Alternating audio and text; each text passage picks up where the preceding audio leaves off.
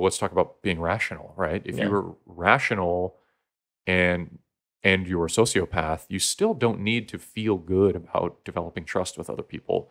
You can just feel good about the fact that people don't hate you. Hmm. And if you make them hate you, you will suffer as well. Yeah. So just going back, my worry, it's a worry. It's not.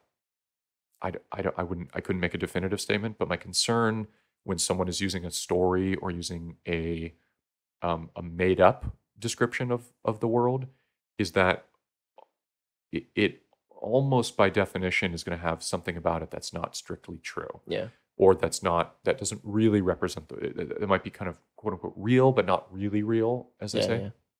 and that someone will be attached to that worldview or that system or that narrative, and that inevitably something in the world will bump up against that, Yeah. and And there'll that be tension happens. there. I mean, it happens Right. all the time. So if you Yeah. pick any one thing, you're picking something that is made up, and it doesn't give you the option of seeing it like a story. Yeah. And you could Yeah. say, I Yeah. really like this story. So if Peterson is talking about Christianity being literally true, that's strange to me. That um, I would just question his commitment to that. Yeah. But but if someone says this is a tool to get you from point A to point B, and you want to be at point B, and you Yeah. convince me, again, you're being reasonable. You're giving me reasons, and I can sign on to that. Yeah.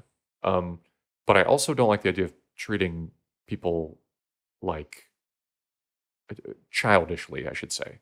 We're all children, we're all like just big kids who Yeah. grow up, and we are not great at thinking, and we're bad reasoners, and we're mistaken most of the time about most things. Yeah. Um, so in that way, we're like children, but I don't like talking down to people and saying, "Oh, you need this. This story works for you." Like, what it works to get you somewhere, but I'm thinking of the person you were just describing that maybe is just has all the cards stacked against them. Yeah.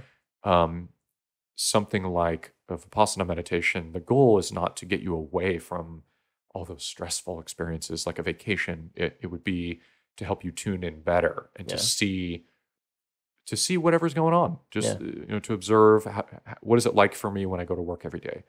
Is it because of my boss or my coworker or the customers?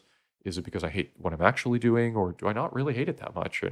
And so, insofar as you can see the world clearly, you can do something with that. But you can't do anything with it you're if there's anything underneath that. Like if your whole world is propped up by something that is made up, um, you don't have a lot of power there. You don't have any control because you always have to fall back on that story.